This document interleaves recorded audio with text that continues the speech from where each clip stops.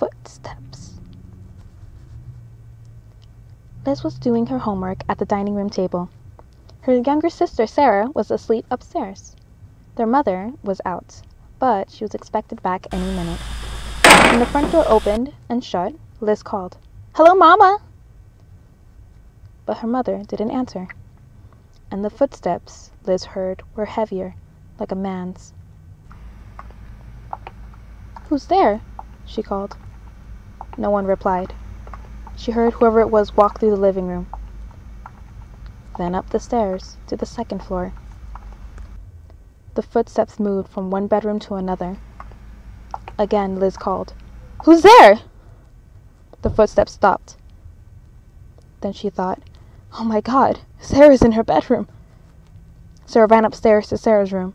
Only Sarah was there, and she was asleep. Liz looked into the other rooms, but found no one.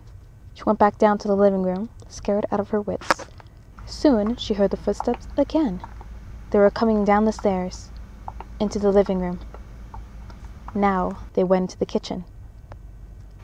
Then the door between the kitchen and the dining room slowly began to open. "Get out!" Liz screamed. The door slowly closed. The footsteps moved out of the kitchen, through the living room, toward the front door. The door opened and shut.